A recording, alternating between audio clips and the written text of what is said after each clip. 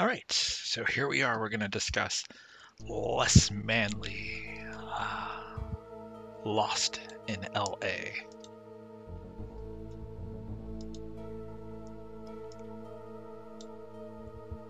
All right, the scene opens up. We're in a Hollywood scene here, somewhere in Los Angeles, or sorry, somewhere in Hollywood, where it talks about the Santa Ana winds, and it's setting up a vibe that, with the music, there's something mysterious going on here. And it talks about how the streets are cold and deserted, which is odd because if it's a Santa Ana, it's usually not cold. It's usually actually quite the opposite. But anyway, the streets are cold and deserted. And there's been some people missing, namely Hollywood stars. And so we start off at the mansion of Bean, who, if you don't remember, was in the first Les Manley game. He was the little miniature guy. And so there are two versions of this video, and there'll probably be two versions of the commentary. It's going to be exactly the same. The only thing that is different is in the censored version, in case YouTube restrictions caught what it might consider nudity. I made two versions, one, and it's literally only here really at the beginning, where it blocks some of her scenes. But this is the first time, the first Les Manley game is kind of very, it's very much like the old school Sierra, and this one it's not really live action, but it's like they used, in some of these scenes, clearly they used a real person as a model.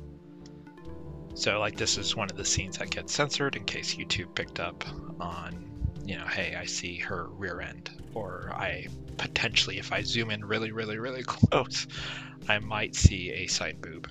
So I made two versions in case YouTube struck down one. I would still have the censored version to stay up. Anyway, so Bean basically gives Les a call and says, hey, why don't you come swing by the mansion? And, Les is like, hey, is there anything that you're worried about with, all the disappearances? And he's like, no, I got a security system and some dogs and stuff like that. And, I should point out, naturally, this is not a Sierra game. As you can tell with the tile brand on the left, it says let's play Accolade games. So this is not a Sierra game. The reason I'm playing it is very similar to Sierra. So for my channel, if I just stuck with Sierra games, eventually I'd run out of material, and that would be it, right? So if there are games that are similar to Sierra's style of games, like these kind of adventure games, I will play them for the channel and talk about them. So I've done like Legend of Grandia, obviously Les Manley. I've done Blue Force, which is actually done by Jim Walls, who made Police Quest. So there are a few non-Sierra games on my channel, in case you're wondering. Hey, this is Let's Play Sierra Games channel, and this is not a Sierra game. That is why, in case this is the first video you are ever seeing on my channel. This is another part that I put censors on. If you happen to be watching the censor version, you'll see Les Manley's head covering what could potentially be considered nudity. You don't actually see anything, but just in case. And so Les gets the paper, and it looks like Bean and his girlfriend have disappeared. So we have the official intro of Les Manley, Lost in L.A. See, it was made in 1991, right when adventure games were doing pretty well. Now, this game is very different than the first one. I feel like the puzzles, for the most part, were easier in this one than in the first one. The first one, there's a lot of far-fetched things that you had to do. So as always, kind of like check out what you already have for inventory, see what can be used.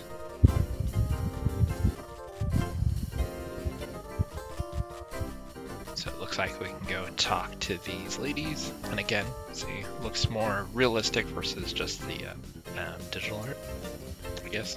I don't know how to explain it. I like that the girl on the left just stays at that pose of holding her arm out, and the girl on the right is just flexing the entire time.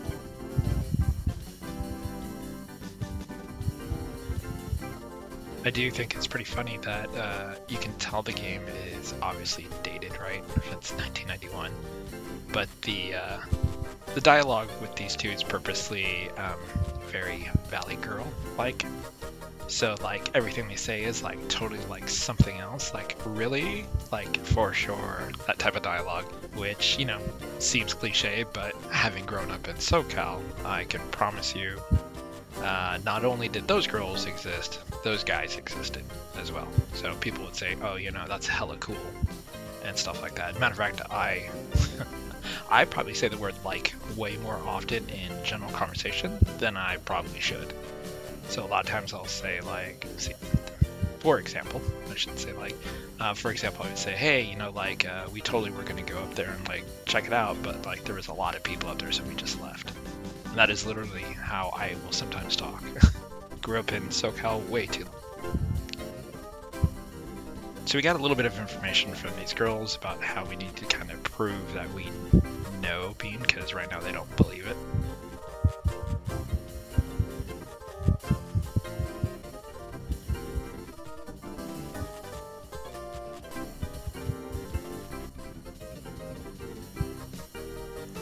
I do like that the guy at the surf shop just seems to be checking out the two girls.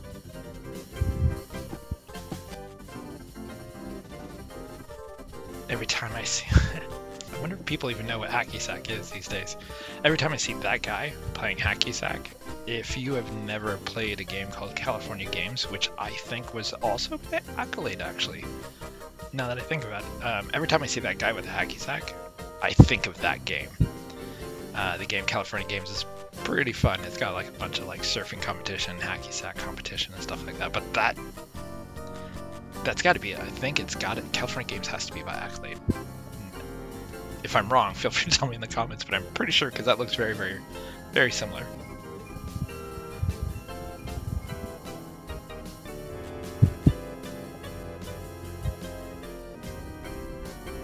So right there, we learned about that there is an eclipse coming. So that'll be relevant when we speak with someone else. And by the way, if this is your first time here, please feel free to click that like and subscribe button. My end goal is to try to reach 1,000 subscribers so that I can monetize the channel. I don't expect to get much out of it, but currently in my household, I am the only one able to work. My wife had a medical issue back in 2020 and she's no longer able to work. She's on disability. And if you've ever tried to get a disability check, you know that it takes a lot of effort. Here we are, 4 years later, trying to get that disability check, and we have to keep proving it over and over and over. We got lawyers involved, all this other stuff, blah, blah, blah, blah, blah. Anyway, so I'm the only breadwinner here at the house, so I would love to eventually get to 1,000 subscribers and try to monetize the channel. Even if it makes pennies, you know, that's something that's, you know, gas in the tank. Well, these days it's not gas in the tank, gas is ridiculously expensive, but you get the idea. Anything helps. So if you would be so kind as to click that like and subscribe, that'd be awesome.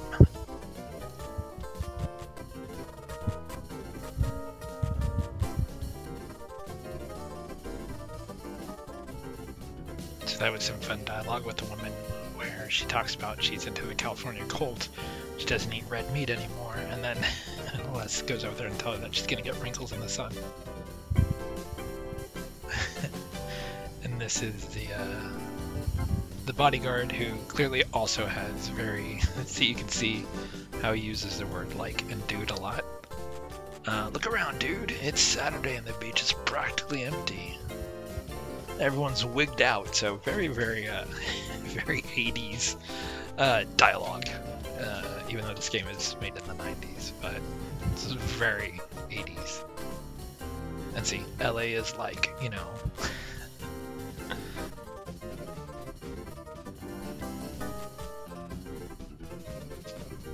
I love these little quips where he says, surely you developed a theory, and the guy's like, a theory, and then Les actually basically word for word explains what an actual theory is. Then the guy makes an effort to try to deduce a theory of his own and fails.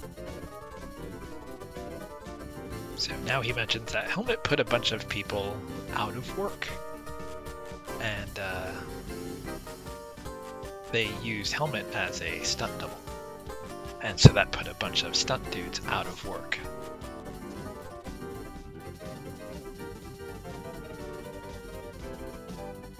So his acknowledge and move on, I can't remember where it's from. Is it Wayne's World? Where there's a thing where they say accept and carry on. So I think that's what that's a reference to.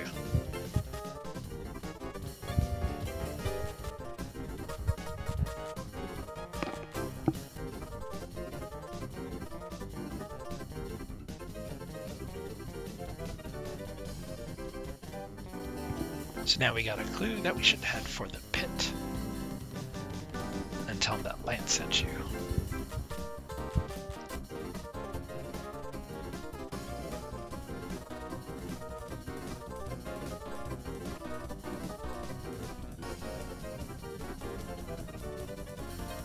So we're able to go over here and tell them that we know Lance. And once we know that, they open up and give some more information. That he had been working out with them for about a year. And that there was someone by the name of Maladonna, I think is how it's pronounced. But they fought a lot, so it didn't last long. So we're getting little clues here.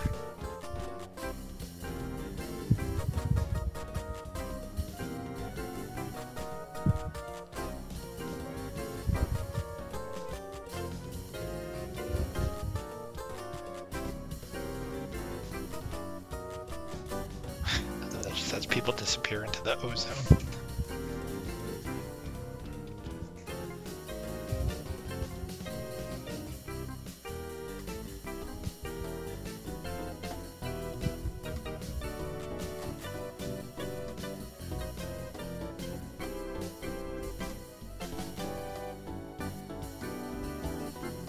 So now we know that the cops have been told to put a lid on it, and that an officer is one of their friends.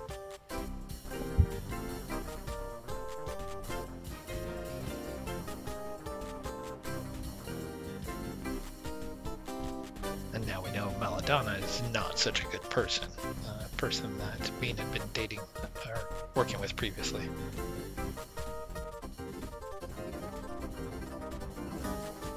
So we asked about Maladonna, and they said, hey, might be shooting a new video at Paramount Studios, or Paramount's studio.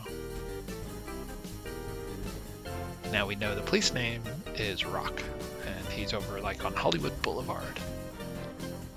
So like we'll be on our way like pretty soon to figure out like what is going on.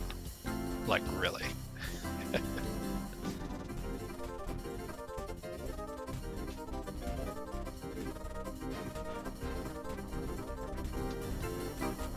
The woman on the sidewalk, I have no idea what she's doing.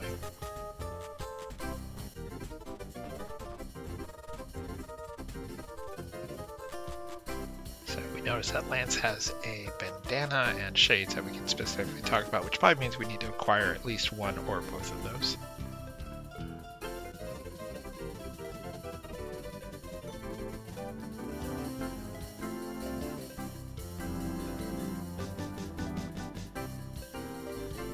So we find out the eclipse is happening right about now.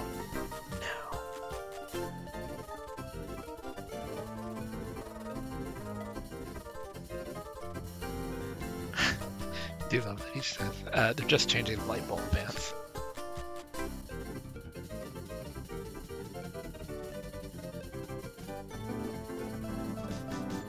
Alright, so it seems like we're done speaking with Lance.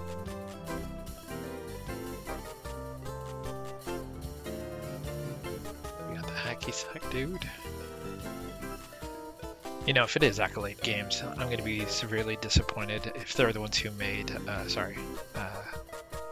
California Games, and there was no surfer over there on the beach because that was one of the games on the California Games game. It's super confusing when I say it like that. Now, one of the things I will say, I like that there is this map, but moving across this map was odd because you try to click somewhere and it wouldn't go there because you're not exactly clicking on the right spot. So I wish that map would have been more clear as to where to click to move to that area. In this position, if you watch Big Bang Theory, to me this girl with how she looks in the face, she looks like Penny from Big Bang Theory, randomly. When it got to this part, I was like, oh, she looks like Penny.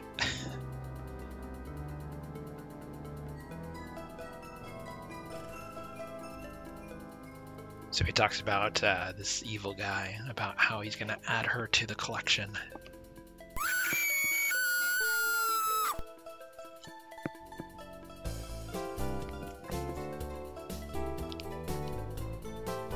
So we know we can go to Paramount Studio to see if we can get to the video. We can also try to go to Sunset Boulevard to see if we can talk to the cop.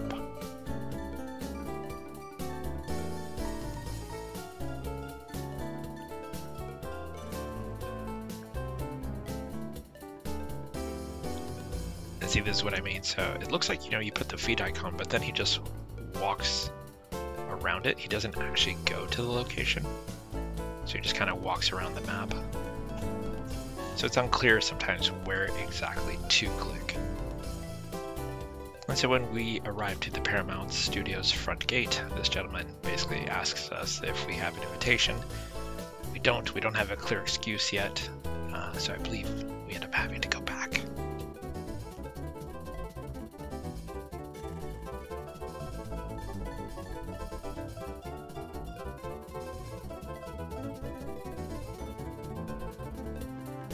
I would say this part is a little bit, in terms of game, it's a little frustrating because it always kicks you out after the dialogue where he just says run along, and then it puts you back onto the map versus just letting you continue to talk. Now I get it.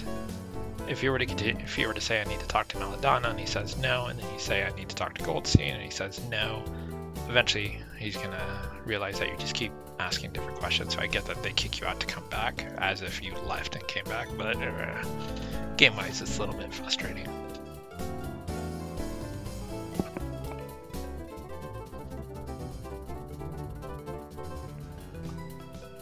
And on this part, so sometimes it's not very clear that you can move up or down from a map. So there was, I think, it's not here, it's a little bit later, where I didn't realize I could keep walking, whatever you want to call that, southeast, or to the right, stuff like that.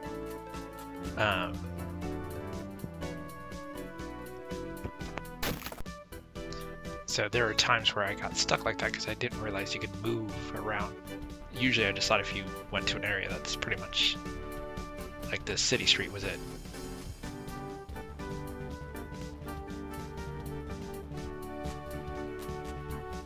So we got some bird poop that we can't just pry off with our fingers.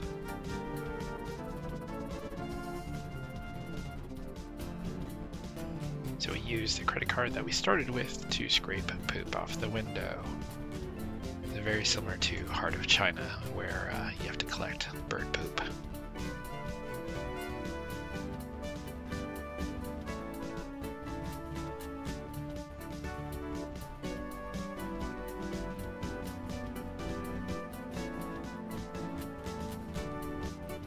So that's me frantically clicking around and not being able to do too much.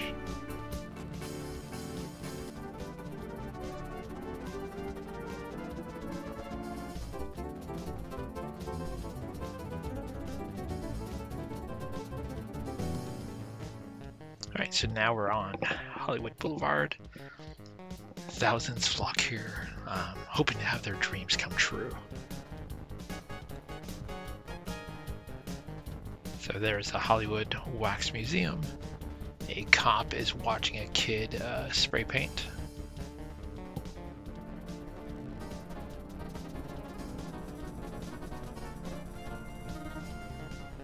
T3, I assume, is a reference to Terminator 3.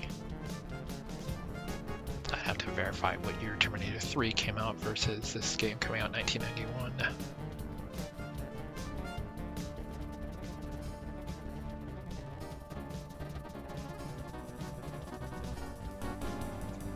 I do like the reference to the poster far upper left, part 10. Clearly a reference to Friday the 13th with the hockey mask and the bloody axe. Now we got an officer over here. Pretty good chance that it is Officer Rock.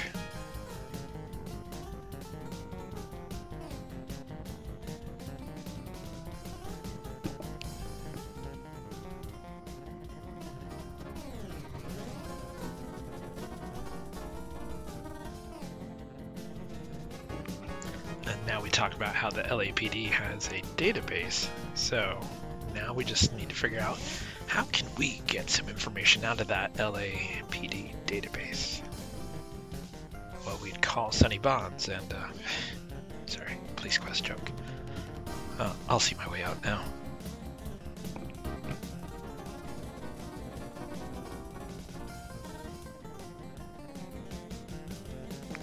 So now we know that there might be a backdoor to the LAPD database, which seems like a scary reach for an officer to know that and not report it.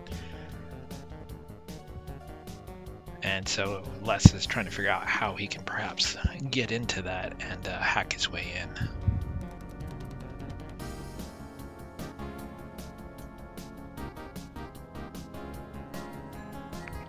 And there it is, a reference to Terminator 3, because it mentions Arnold.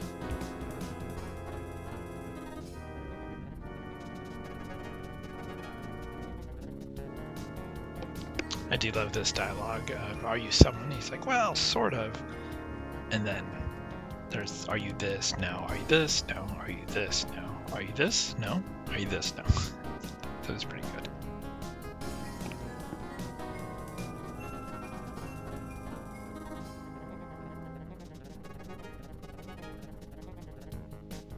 And they actually call out like King's Quest and Monkey Island.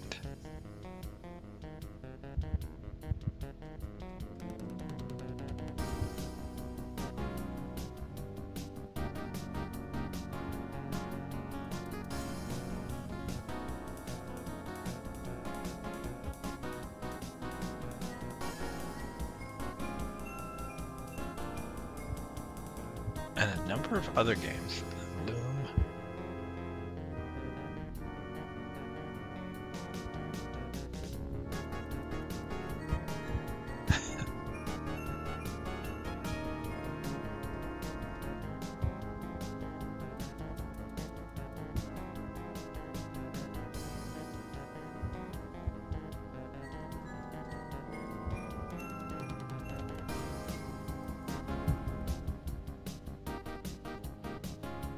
I love that they finally say, yeah, you know, he says I'm from Les Manley, Search for the King, and they're like, yeah, I don't recognize it.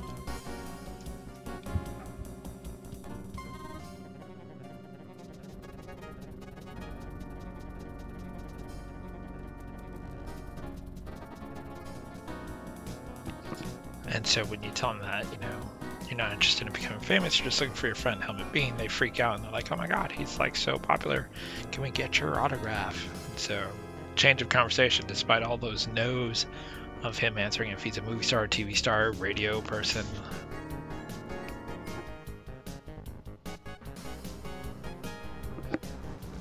And then they offer a map for the autograph.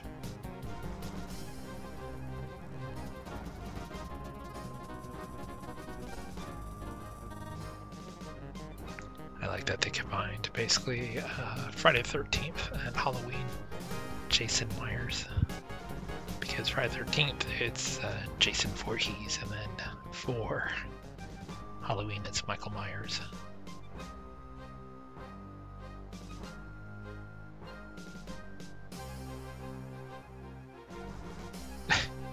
I do like that. When you click on look closely, yeah, that's what we did too.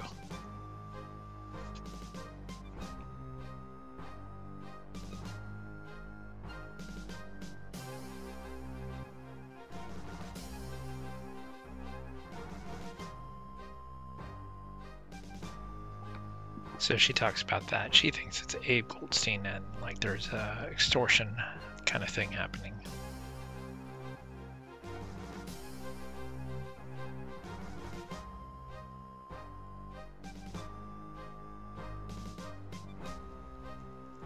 But clearly all her allegations that it might be him seem way off based off of, you know, she did a reading on him and his past lives were like all these horrible things and stuff like that.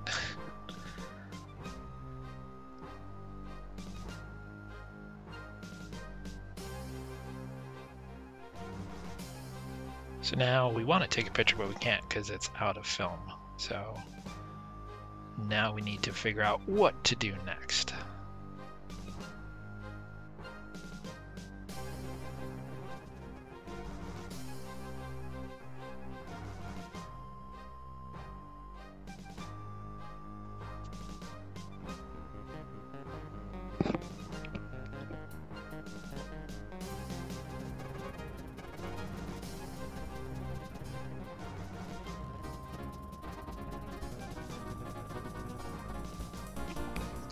now we're heading for the Blues Pawn Emporium, and we got like got a rap group up here called The Boys.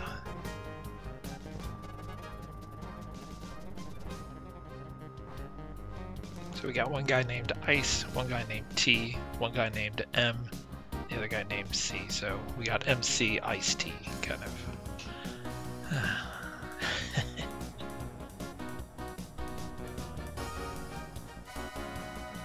And so they won't let us into the pawn shop unless we prove something to them.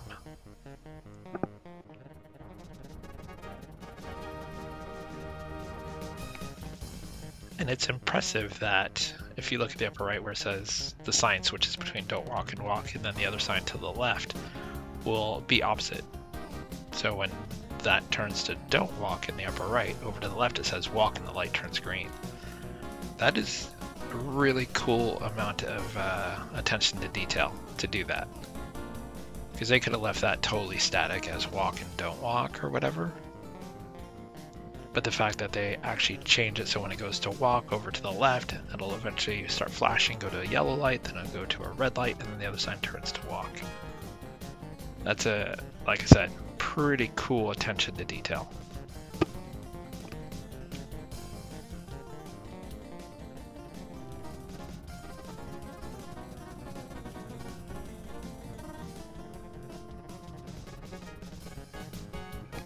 So now by choosing that, we're kind of looking for the beanster.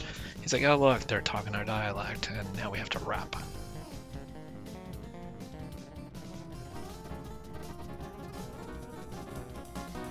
And so now they've rapped a few lines, and now we get to pick the next line.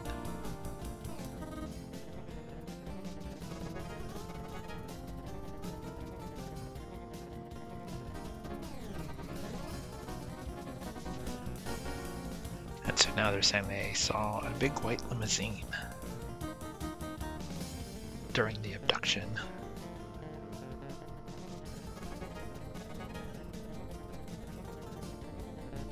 So now we know that Lou is looking for a photo of LaFonda because her disappearance has created a demand for her photo. Because now that they suspect they'll never see her again, well then that means her photo must be worth more. So now we know we can probably see if we can get this picture thing with the other girl who is anti-whaling and all that stuff. The previous girl that we were just talking to.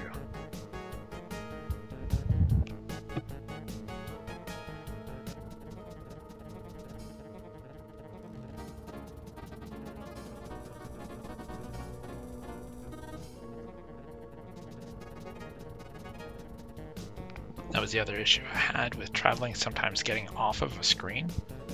You wouldn't know where to click to be able to get back to the map, so it would be nice if you could just click the map and click it on you, and then it just opens the map.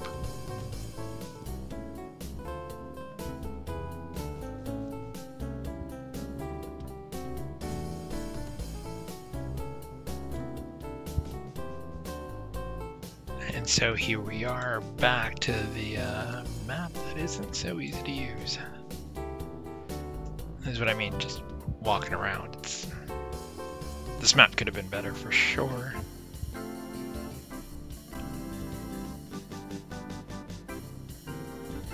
I mean, overall, this game is it's an improvement over the first one in many ways. Everything from the puzzles and obviously the graphics. So, I mean, it is an improvement, but for sure there is still little tweaks that they could have done to make it a more concise kind of game.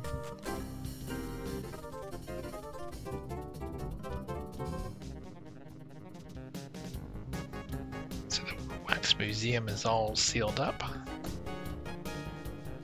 but it's probably here for a reason. Just like every other game, usually it's there for a reason.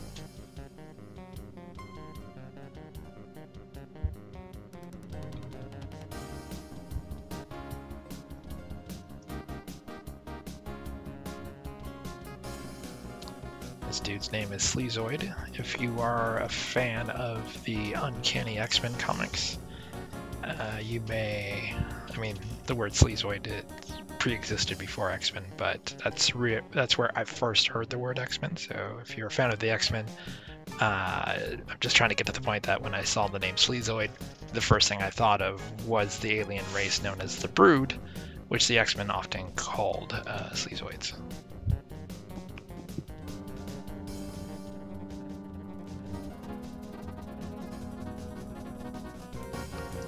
So there's probably a good chance that we're going to have to end up in there.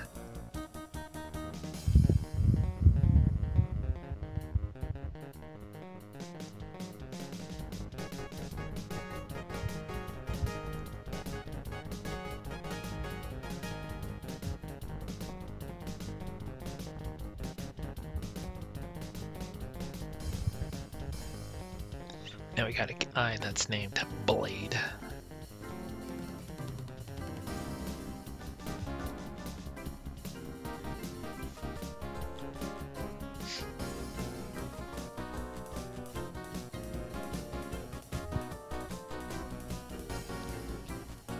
So Blade appears to be waiting for some kind of call or a contact. And he needs a phone. And so he talks about he might have gotten into trouble by breaching into computer stuff. Which, as we know, the LAPD guy, Rock, said that unless we can hack into that LAPD database, we're not going to get much from the cops. And whoever they got from Murray, they did a good job, especially with his shirt and pants, as dingy as they are. Really helps give a feel to how this hotel is, motel is run.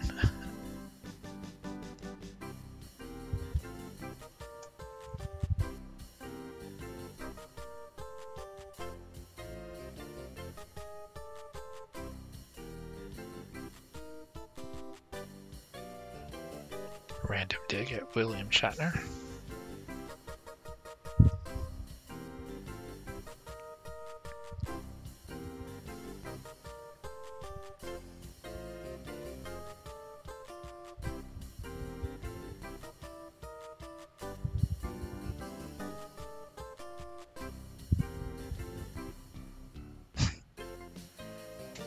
I don't know, I imagine there's still a thing, but like the 1-900 and the 976 numbers back in the late 80s and 90s for all those sex lines.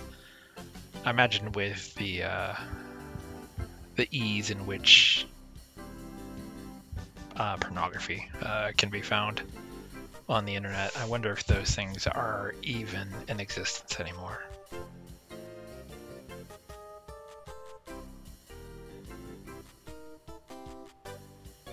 So this guy knows Blade, who's across the street, the guy who can hack. And looks like his real name was Peacechild before. He's like one of the brightest kids when he was growing up, and he just took a wrong turn in life. So now that we know a little bit more, we can come up here and ask him, since his name is Peacechild.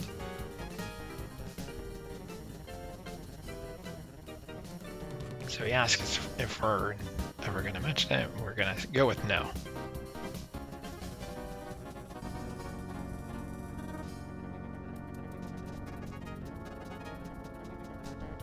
He talks about that he used to be in the security business.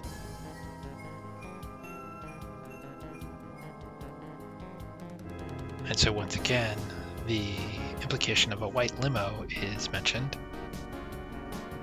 And he says a hot babe would offer him some cash. And that there was perfume, and it's Melodonna's own brand.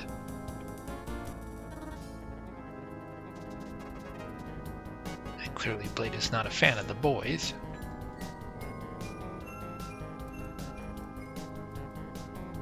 He talks about how they live up in the hills in the nice area and they came down here as posers until he ran them off.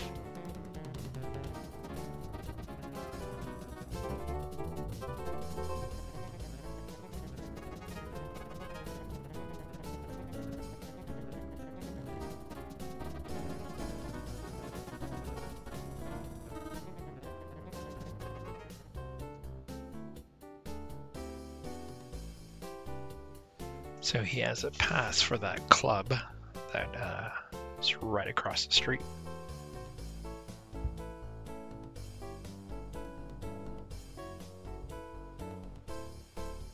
In order to get there, he wants a favor. And he found some film upstairs last couple times. Someone must have forgotten it, and he wants it developed.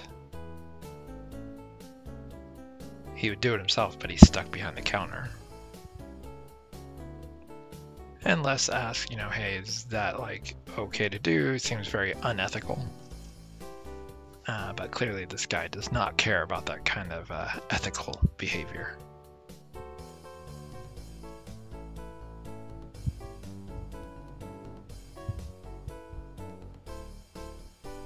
So now we have the film as well as the pass.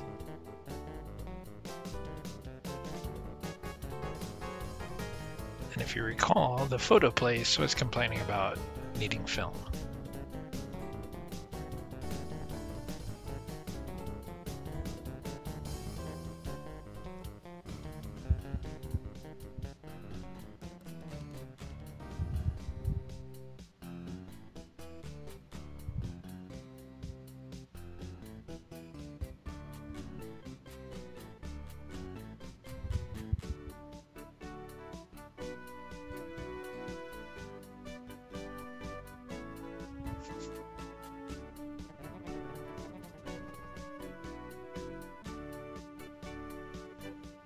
So we give her the film, and we're going to see if this works.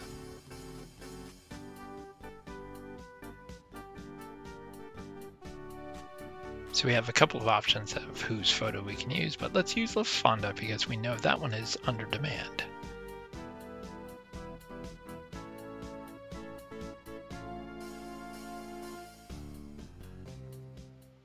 So Les stands in front of that painted prompt.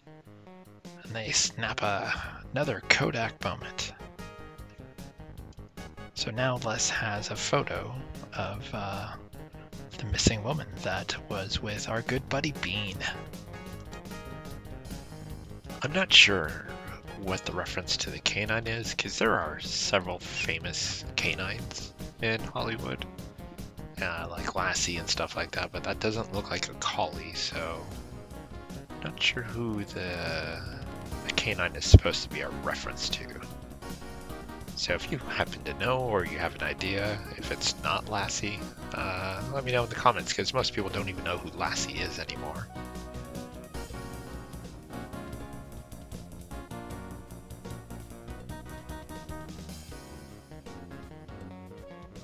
Alright, so even though we talked to Blade and he mentioned the boys about running them out, looks like we don't have a lot to do. But what we're going to do is we're going to show some colors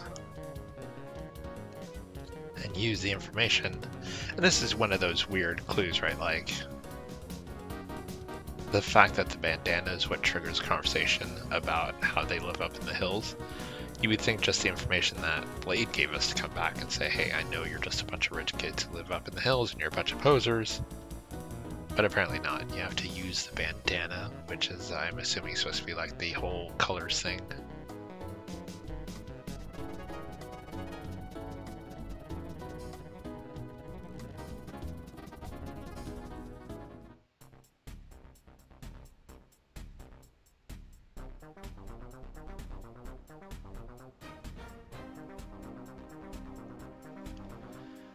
So we figure out that someone was talking about it prior to Helmet actually disappearing.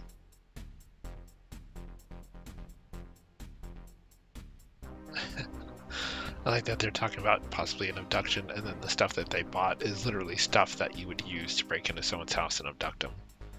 Like wire cutters and tape.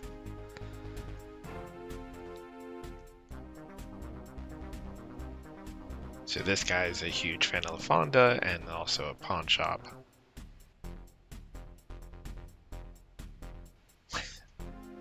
So clearly super attracted to LaFonda. So we see he's got a computer in the back.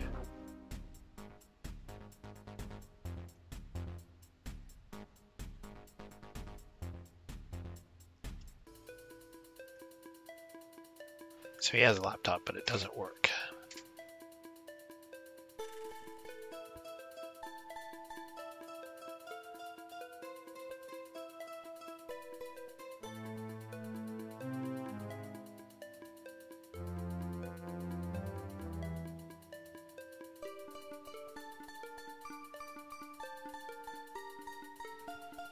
So as you can see, ever since she vanished, her photos have become a collector's item.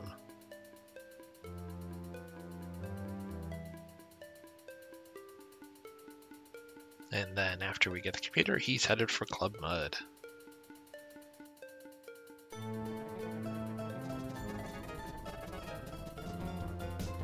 And it's a bummer, it doesn't even say like, if it is broken, it doesn't even say what's wrong with it.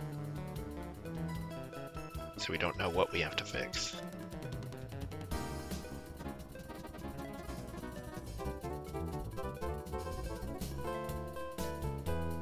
Again, the quirky map.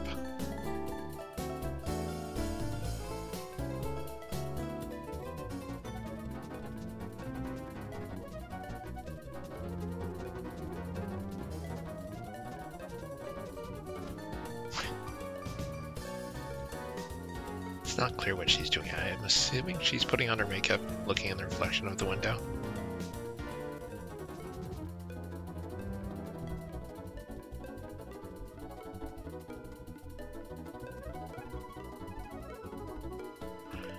No, it's weird because his hand is next to his face. It gives the impression he's on a phone, but I don't think in 1991 they had small phones like that yet, so he would not have been on a phone or even a Bluetooth thing. So it's his hand positioned next to his face. It's unclear why it's like that, unless I'm missing something. So if you know why his hand is next to his face like that, let me know in the comments, because don't think it's a cell phone, because it's 1991 and probably not an earbud.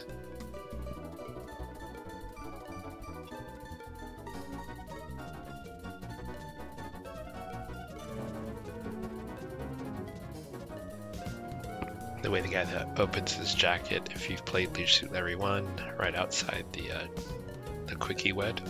That's what that reminded me of, because the guy flashes. But obviously this guy is selling wares.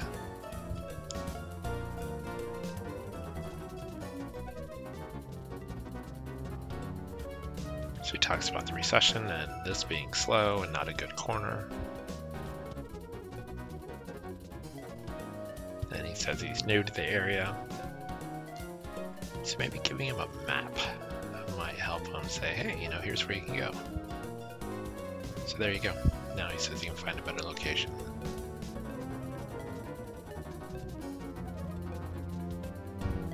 So now we got a phone, and we know that Blade needs a phone, so we'll be visiting Blade soon.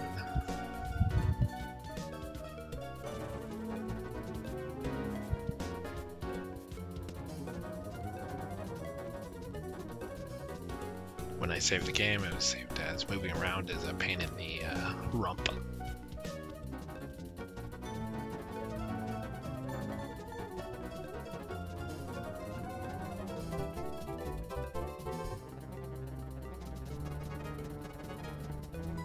So we head back to Blade, offer him the phone.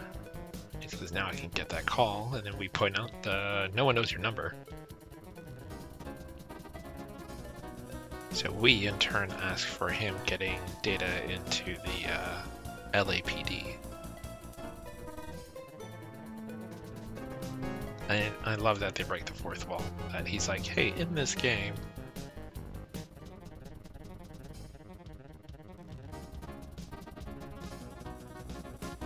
so it's EL something, but he is pronouncing it as L something. And Les says he'll take it from there.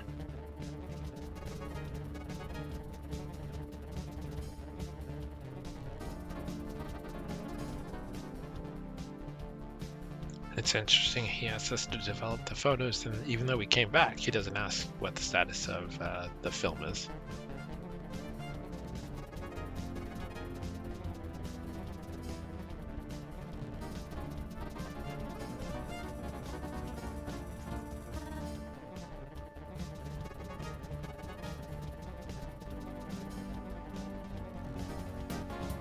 So I was confused because the pass is for that, but then it says the pass can only be used at the proper place.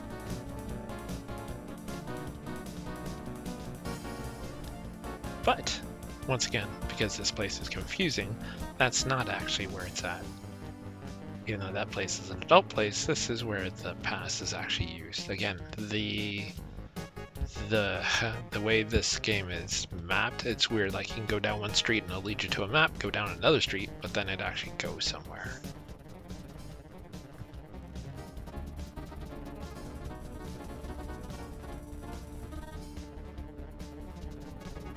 Later the next morning, so we don't get to see what happens. Les just wakes up next to two very beautiful women.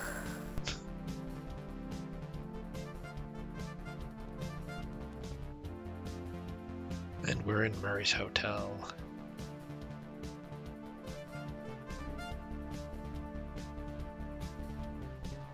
So, apparently, nothing may have happened, just a lot of computer talk, apparently, which is what really gets these girls going.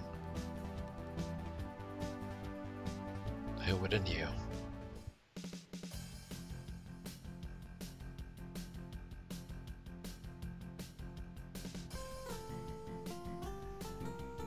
And now we flash back to what actually happened.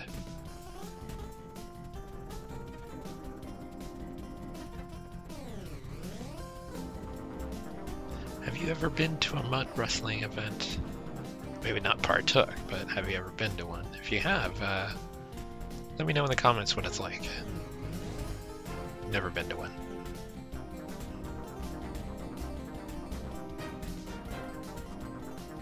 Is it as dirty as it sounds?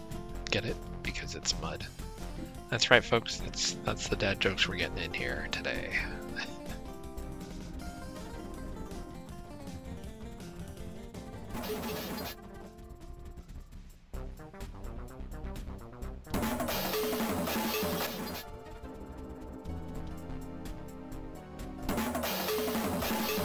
Also, this doesn't look like mud wrestling. Because no one is like physically dirty at all. I mean, the moves look dirty, but no one is actually physically dirty. And clearly, the mud wrestling scene is for one thing, and it is to get the gratuitous shots of these beautiful women, as Les just lays there and takes it.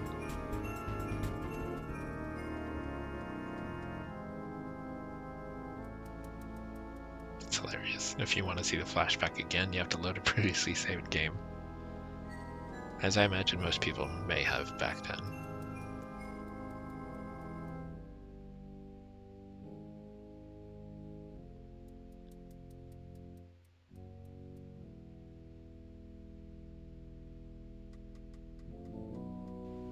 I do like how they have his eyes going from left to right, looking at them, but also looking down at their assets.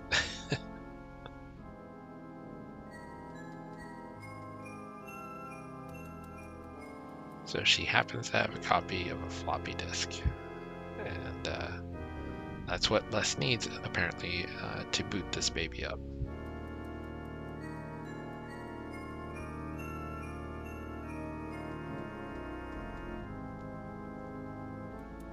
So we knew, having read that it said EL, that the password started with EL, and it listed passwords that started with L, so obviously Elvis.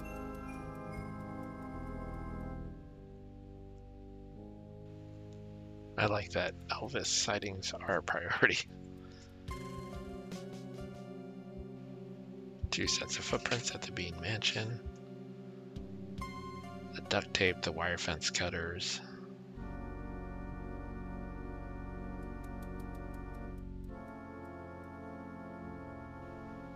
So a lot of it is pointing towards Belladonna, who has access to the money, the perfume, the long hair, history of insane jealousy,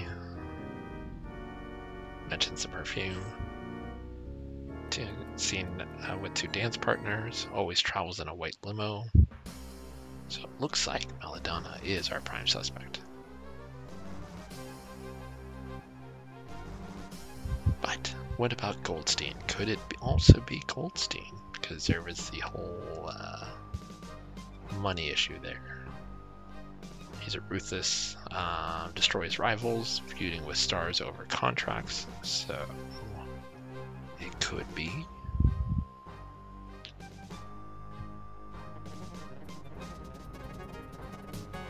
So far we are pretty much done with this general area. But that wax museum, probably gonna come up again.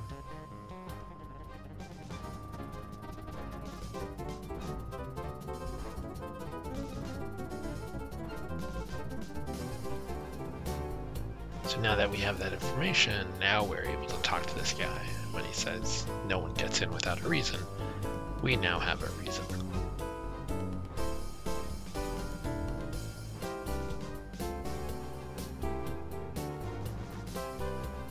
And now he says go right in.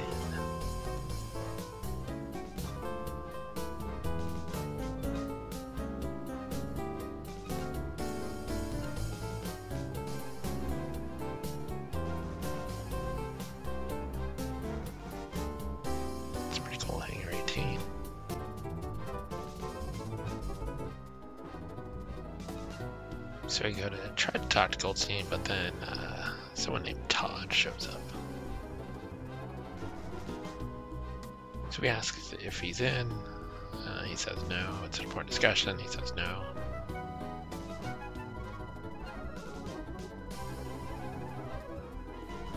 So Goldstein only sees stars who have like agents. So looks like we're gonna have to do some extra stuff here.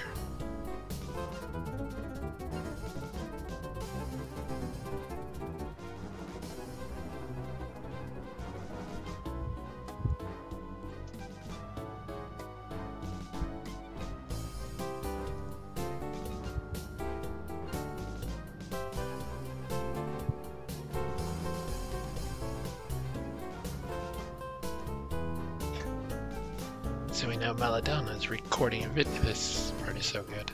She's recording a video, so we need another way in.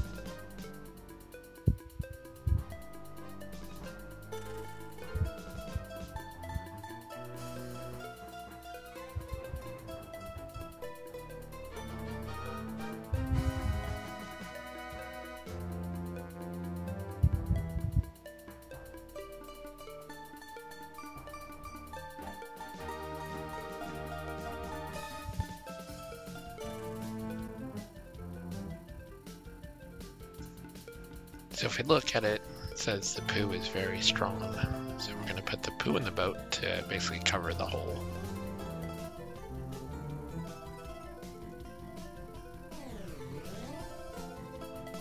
And you notice after you use the poo, it says it looks ship-shaped. And then we row out to this cabin where there's a sign that says Camp Blood.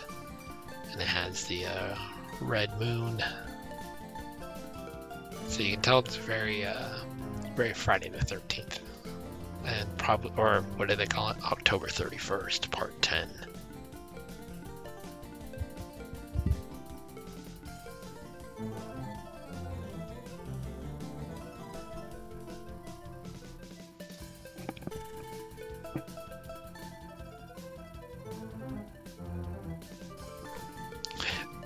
So when you go to open the door, Jason Myers from October 31st, Part 10 appears.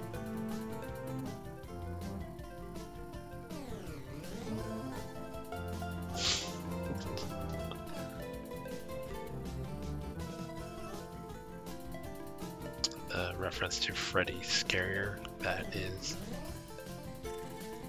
a reference to Nightmare on Elm Street.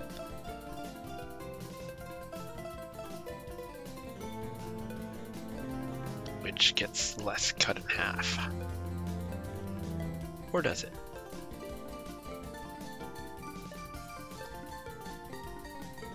it's just special effects. Less is okay.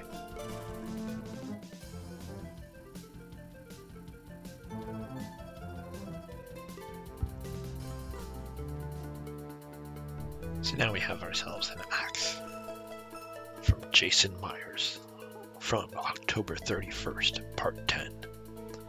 So we saw the guy say cut from this area, and we'll just go ahead and walk out if we can. And this is Melodonna's video with her two stage dancers who look exactly alike. They appear to be twins.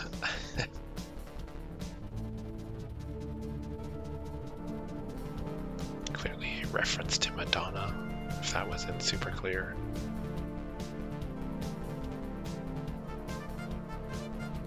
And there goes Les swinging by on a chain. Very Leisure Suit Larry 2, when Larry's in the jungle and swings on the vines. I think that the two front dancers are still dancing, but Melodonna's stuck in a pose. You'd think that she would put her foot down and not be in a position where her leg is just staying in the air.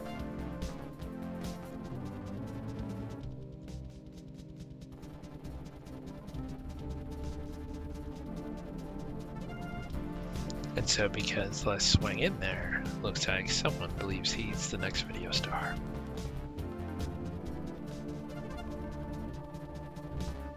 Which now makes him hot, so now that makes him more desirable for agents as well as potentially Goldstein.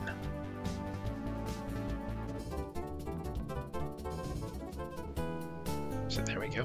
It even mentions there that Les can now find an agent who can set him up with Goldstein.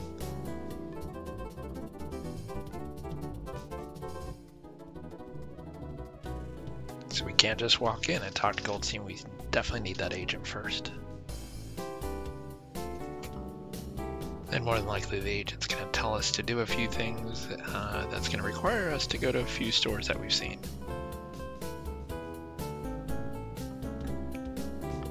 And every time I see Hangar 18, first thing I think of is Megadeth. So if you happen to be a fan of Megadeth, let me know in the comments.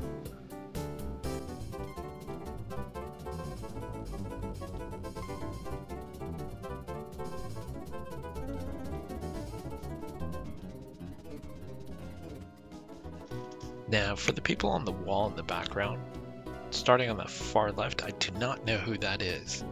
Clearly, next one over is Michael Jackson, and the one to the far right is Cher, indicating that, you know, they got plastic work through this guy.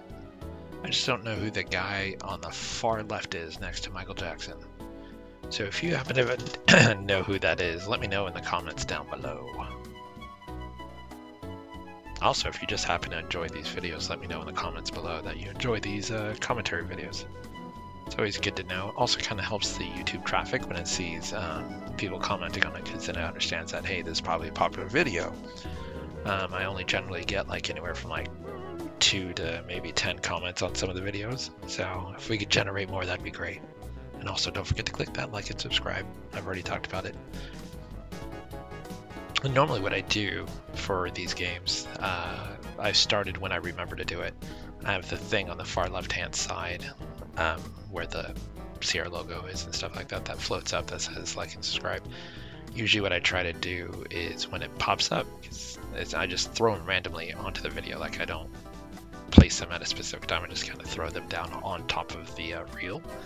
I usually try to think of something that is related to what's happening on the current screen as to a reason to like and subscribe. So like if it were to come up while it was in that makeup thing, plastic surgery, whatever you want to call it, I would have said, hey, you know, have you ever done any plastic surgery? If you have, go ahead and click like and subscribe, or something like that.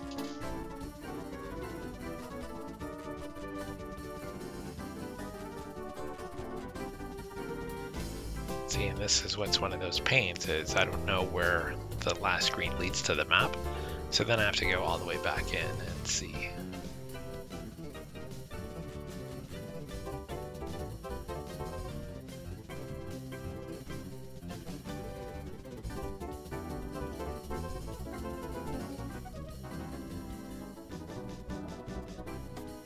So now this guy's attitude is very different, now that we are famous.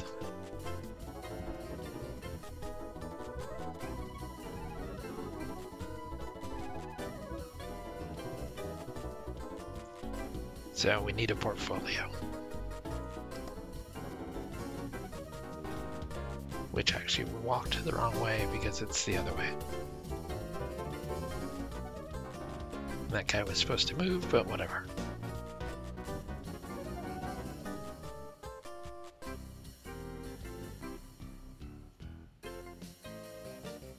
So now he's telling us that we need plastic surgery. So that's the next move. Now we have to go get plastic surgery.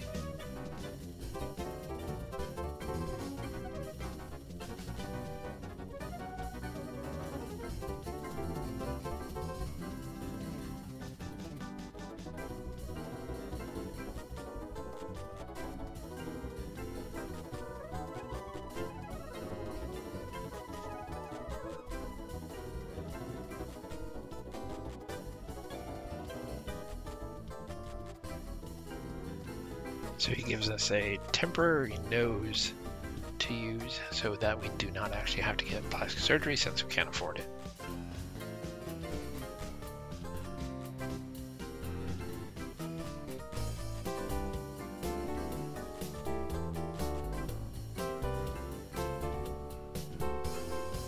This map system is infuriating though.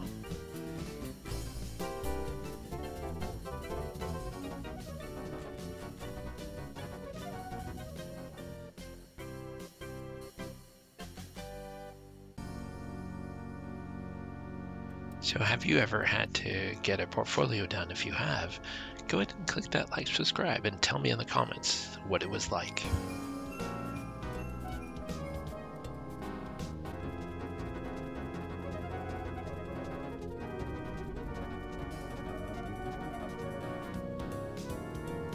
I truly hate the mapping system in this thing. The way you just can't like walk off a screen, or doesn't indicate when you walk off the screen when it's going to lead to a map.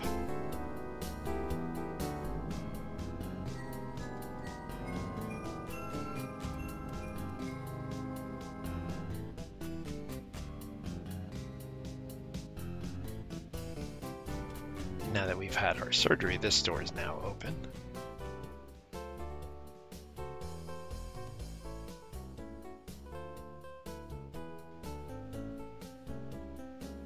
So super not helpful.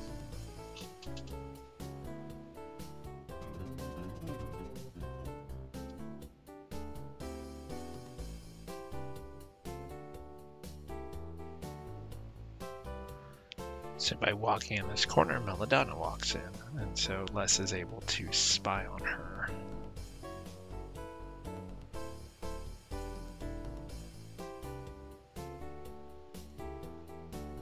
You can see immediately she is pretty rude.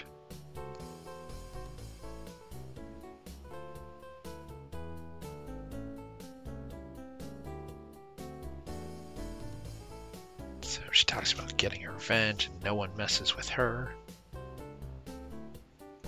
Les thinks about how she's a spiteful little viper.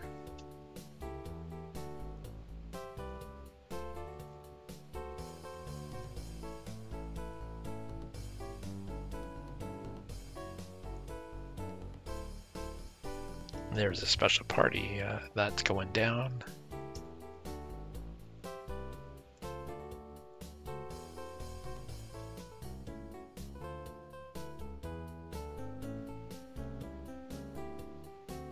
So we meet this guy who has these two very stoic, attractive women with him.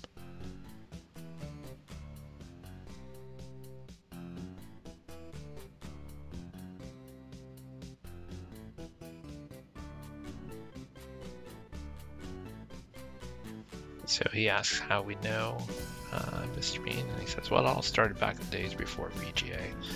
This is very reminiscent of Space Quest 4.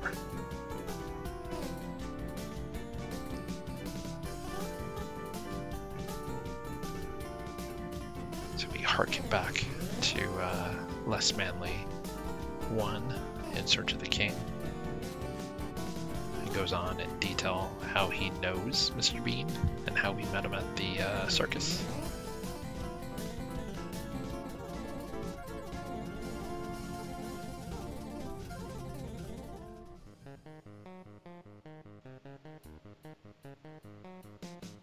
Like that he mentioned sex twice.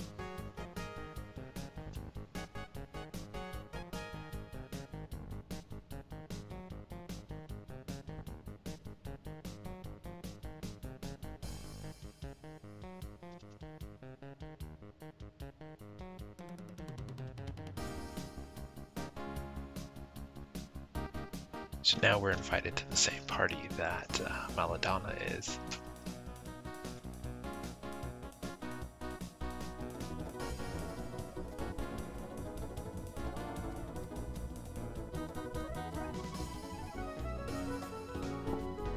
So this looks like a pretty big party.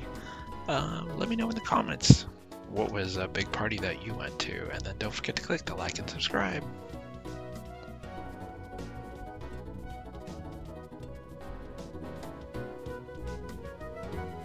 So here's less between Maladonna and Abe.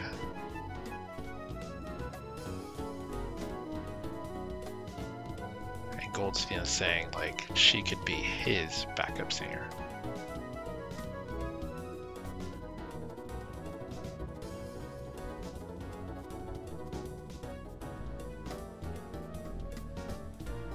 So Abe is gonna, or Les is gonna try to purposely rub some feathers and see if we can get someone to maybe slip.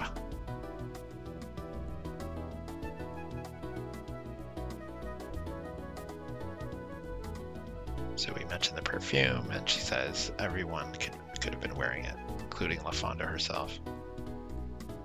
We mentioned the limo to Abe. He says, hey, everyone's got a limo. It's Hollywood.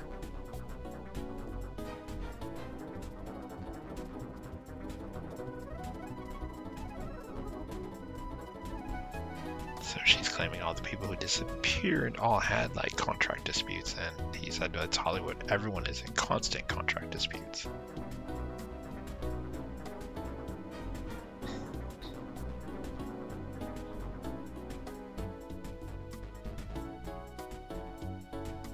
And then he goes on to say how she has a history of jealousy. And that she was angry at LaFonda for not helping her basically promote her video.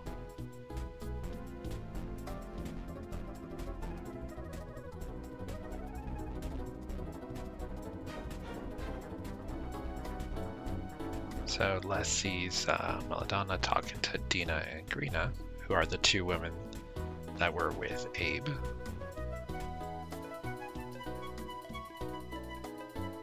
And you can see how the women are positioned, very stoic, very zombie-like.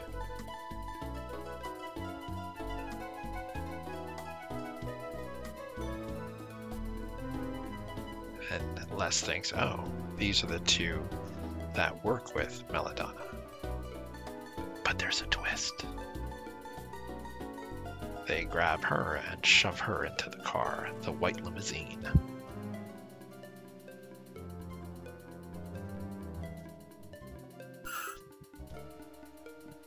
So that eliminates Maladonna since she was just forced into the car. And look at that, the Hollywood Wax Museum. As I said, knew that was going to probably happen. This is, it's in here where some of the puzzles get kind of weird. There's a scene where you have to do something, and I was stuck for a long time. I think I even trimmed out some of it because I ended up being stuck there for probably like an hour. And so I think I trimmed some of my efforts of trying to figure out what to do next.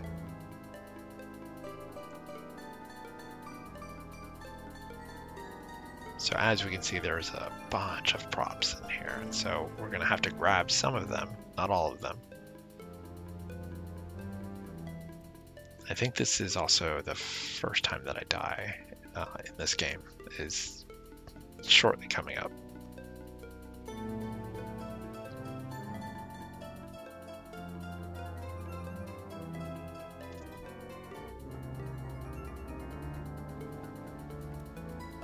Have you ever been to a wax museum yourself?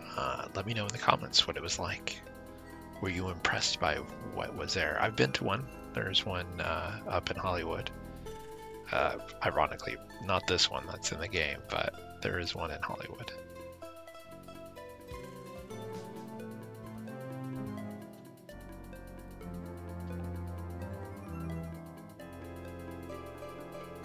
And so here's death number 1, where Les ends up as a wax statue right next to Hellman.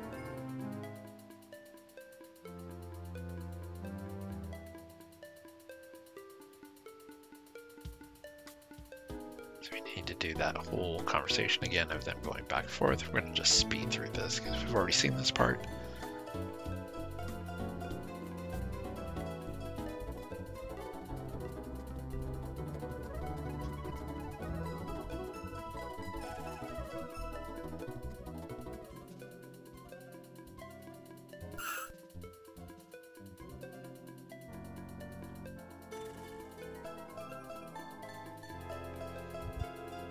And this time we're going to save right inside the museum, because that is the first time I died in this game. And it will not be the last time. I think I die once or twice more.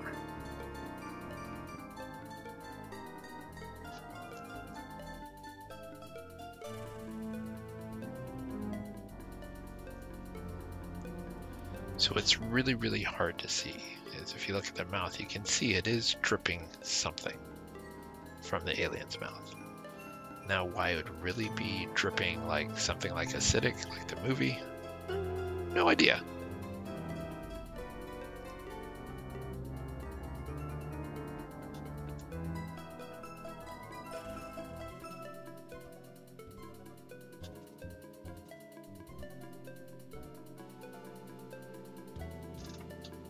And once again, another death.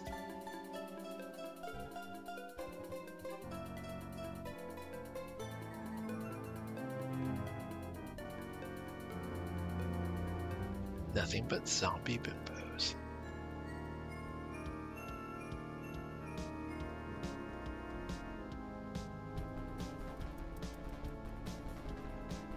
And he talks about how this boy, Abe, broke into the business. Things were going well until a poorly conceived stunt turned disastrous. Our hero was burned and horribly disfigured. The studio was badly underinsured, and they abandoned Abe.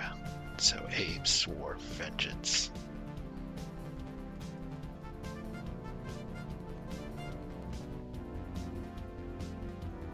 So we find out, and I did say there's a death, it's not, but I think there is one more coming. So he started a small talent agency and he worked. And let me introduce some clarification. He's not Goldstein. He's Tony. Tony, the guy that we met right outside. He says, I'm getting to that.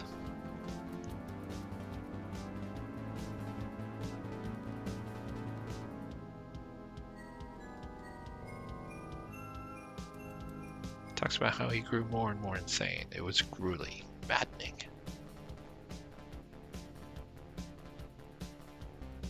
So he financed his way through medical school, and another mask.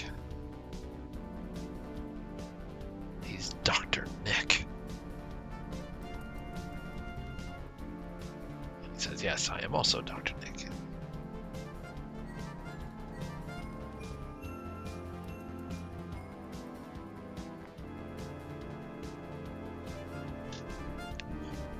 So we start to piece together. He's the one who's connecting all these things together. But hold on. There's another mask.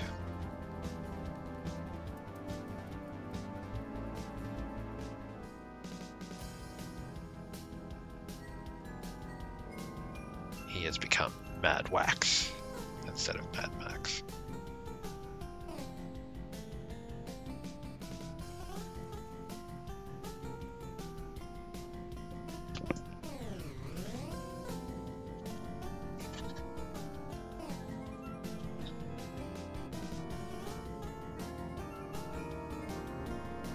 So it looks like Mad Wax is about to turn Les into a statue.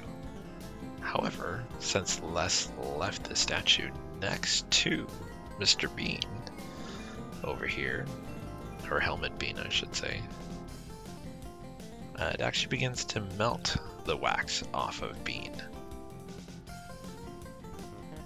And it weakens it enough for him to break free.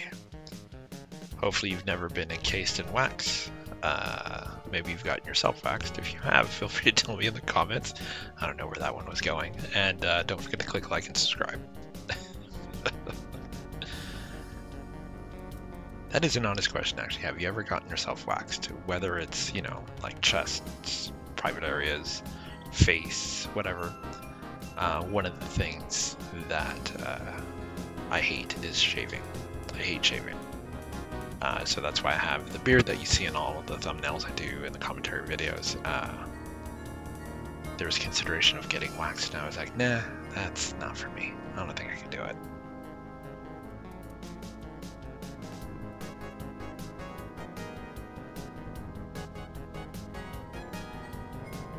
So Helmet needs something to open that door.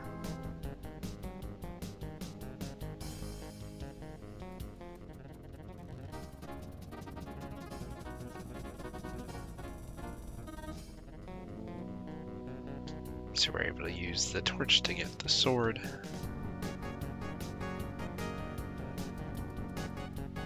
Which seems weird, because how did Bean get up that high? If he can't open the door, how did he get that high to basically loosen the sword on a Conan figure? But hey, you know what? It's a game. Let's not dig too deep here.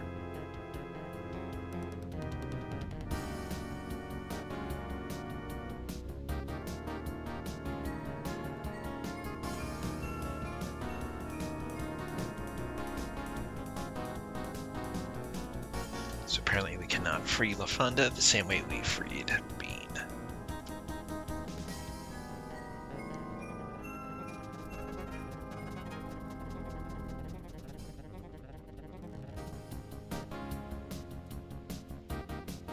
So after all that, we're missing something.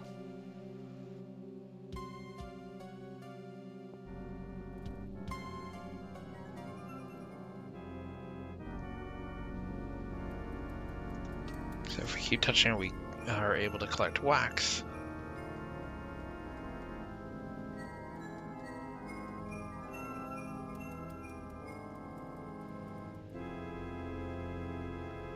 So we're going to save, because we just collected wax, which is something different.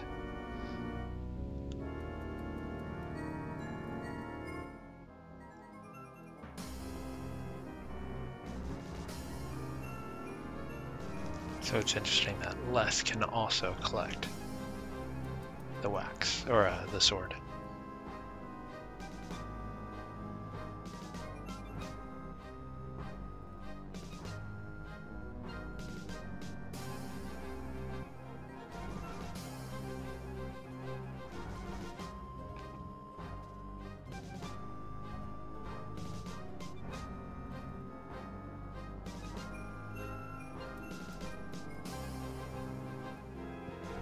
We'll zip through all of this again.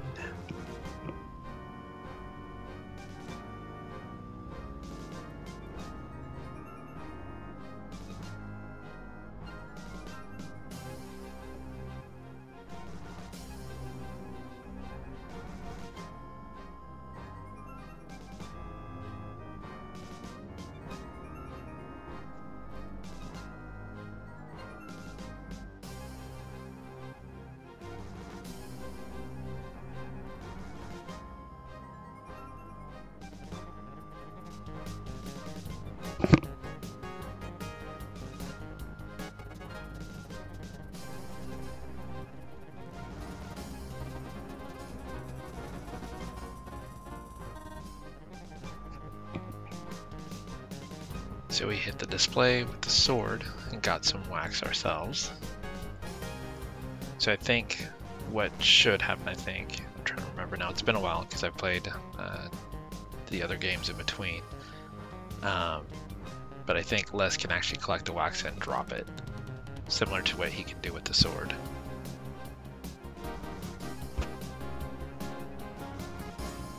but the clue was non-corrosive and literally just walked right by the alien thing.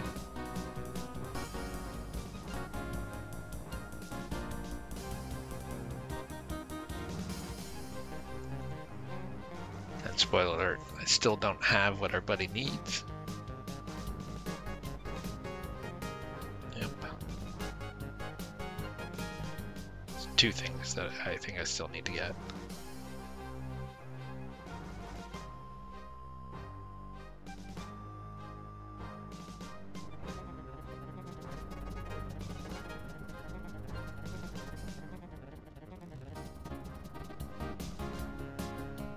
I moused over the bat wings, thinking that I could just use the bat wings to glide down and be like Batman.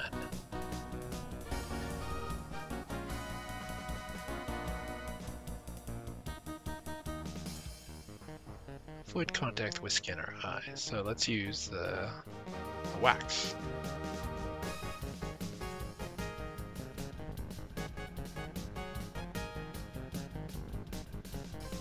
So have you ever messed with wax? If you have, let me know in the comments what you've done with wax. Like a lot of times people will melt wax and do cool things with it. For example, I have a old wine bottle in which I put a wax candle at the top, and I lit it so that when the wax runs, it runs over the bottle, and as that wax candle would come to the end, I'd just shove it into the bottle or take it out and then put another wax candle. So it has all these colors of different wax running over the bottle. It's very fragile because the wax obviously is fragile on it, but it's actually pretty cool looking. Alright, and so what we needed was the undershorts of Tarzan, so that we could use that to glide down.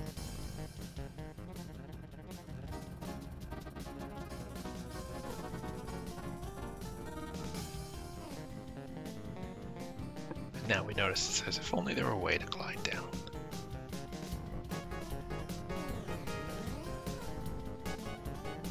So we make a makeshift parachute out of the loincloth.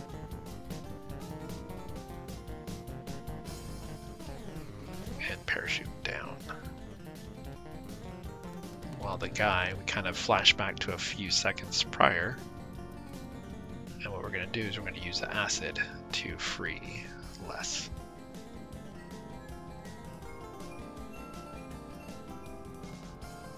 And so Les is able to leap to his feet along with Bean.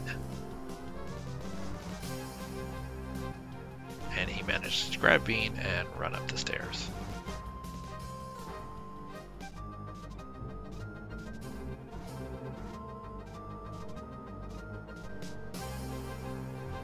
So Bean says that Les will be right behind him, but Mad Wax says no, my zombie bimbos are going after him. And sure enough, there they are.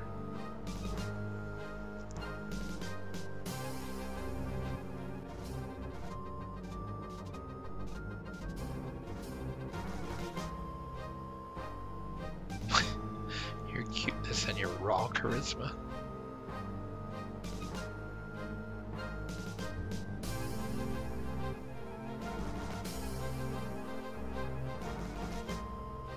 And randomly, Les pulls out a cross, which is nowhere in our inventory.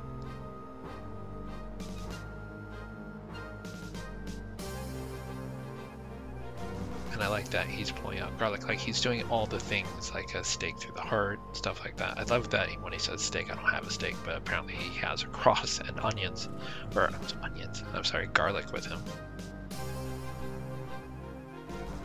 And I like that they call it like zombie repellents. All those things you just mentioned, the steak, the garlic, the religious symbol, those are all vampire, not zombie.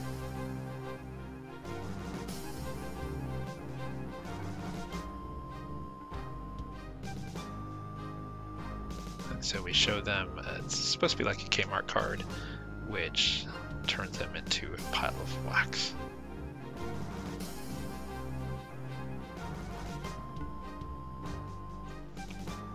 And coming up is the part that I was stuck at for a while. Probably the part that I was stuck at the longest.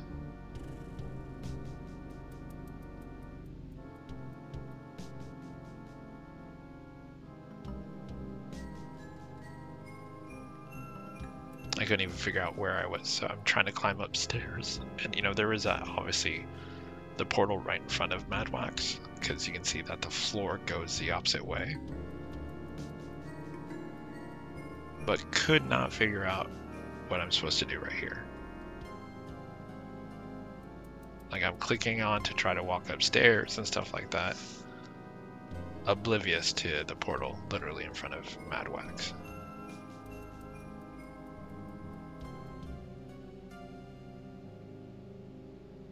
Lots of frantic clicking, trying to pull the different ropes.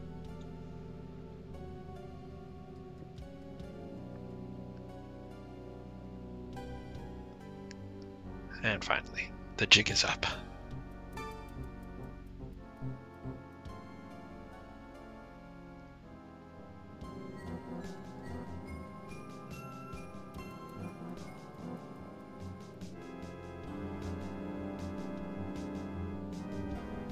So we can tell him to surrender unconditionally or to make a deal.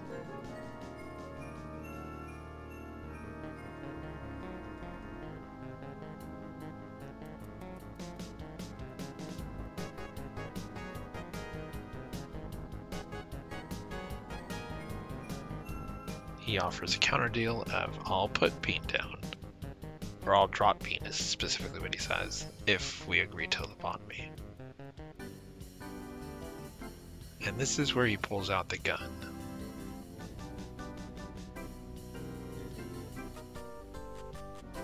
So when we go to click on the rope, Helmet will in turn bite his hand.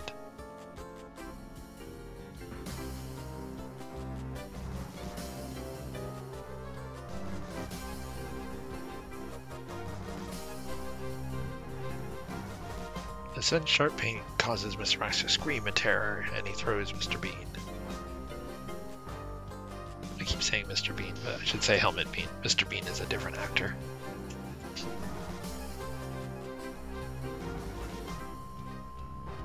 So now this is where it's unclear what to do. The guy's got a gun drawn on me. He's the embodiment of evil. Helmet seems to have disappeared.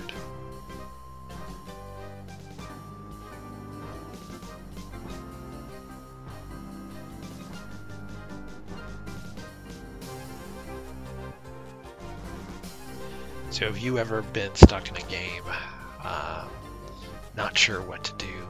Let me know what game has had you stuck down in the comments, and don't forget to click like and subscribe.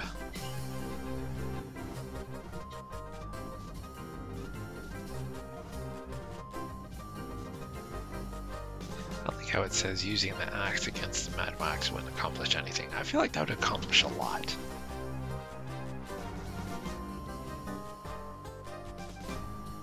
So at this point, I can't figure out what to click, what to do, so I'm just clicking through my inventory and clicking on him, trying to figure out what it is I should do here.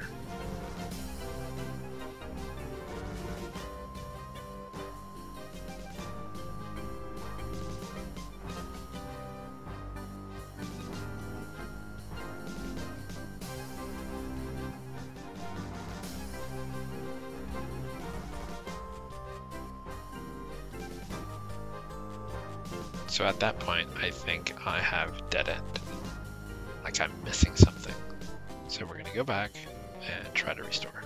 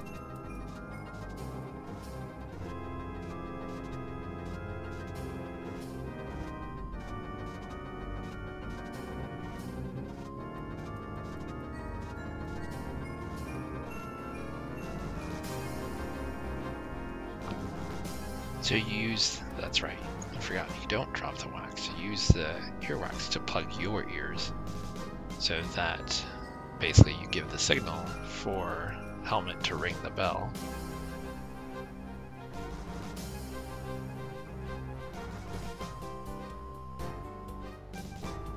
And then when we go to get the gun, we find out it's movie propped.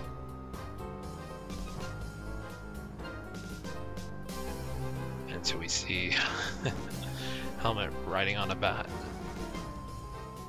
that was sleeping in the bell, descending down on Mad Wax with the line from Yippee-ki-yay. You probably know the rest.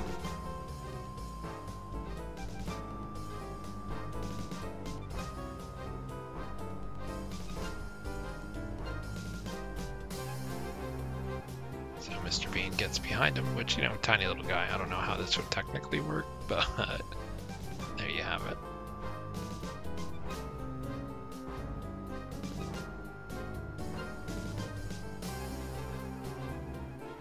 Hasta la vista, baby.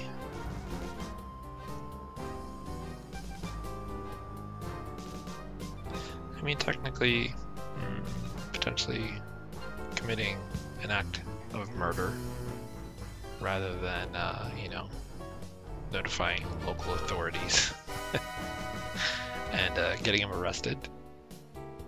But that's okay. It's a video game.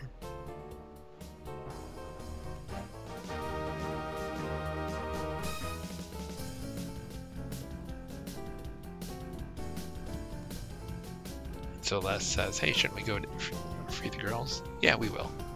But there's no rush. They ain't going anywhere without us. We love LA.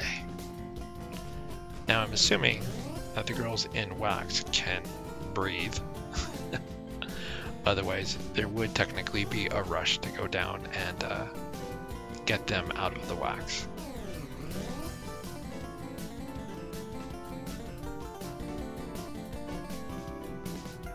Overall, again, I do think that Les Manley 2 was a little bit better of a game.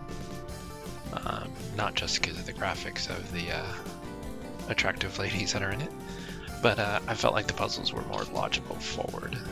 Again, that last one at the very end was pretty difficult to figure out about the wax in the ear.